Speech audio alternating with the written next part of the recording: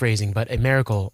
One shook out late last year. One lucky Christmas morning, a volunteer of the theater gifted us with a record shipped to us from Pennsylvania. And now we have a very own copy of L.A. Shake.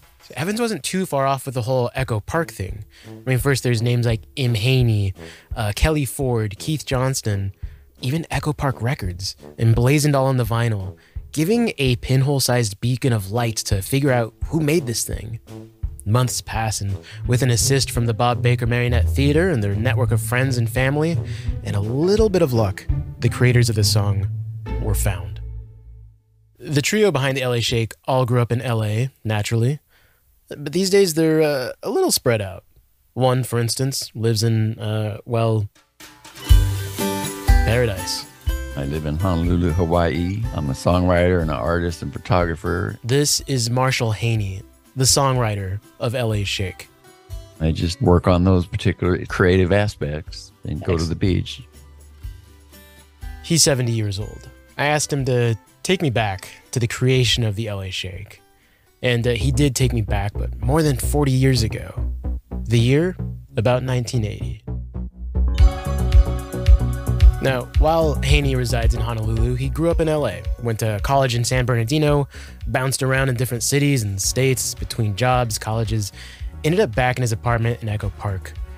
He was a little aimless at the time, working odd jobs here and there, but around 30-ish years old, he landed a gig that changed the course of his life. Basically a Uber delivery guy. Made a lot of money. Start out in Universal City, Burbank, and you pick up 5 packages on the way to LAX. You get paid for 5 separate trips for making one. And so for me, it seemed like loads of money. But it wasn't, just the dollar signs that kept Haney going.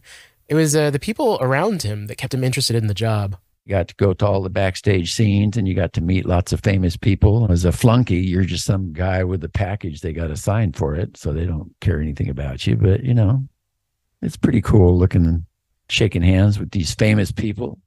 Barry Gordy's house with a box. Barbara Streisand's residence in Bel Air with the box. I get on the elevator and there's Ringo Starr and his wife, Barbara Bach, I think her name is. Just me and them. So naturally, if you're still living, your heart starts pounding and you're going, what do I do? What do I do? What do I do?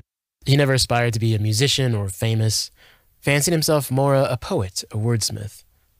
But maybe constantly rubbing shoulders with the music world did something. You see, Haney was heading home after a long day of delivering packages.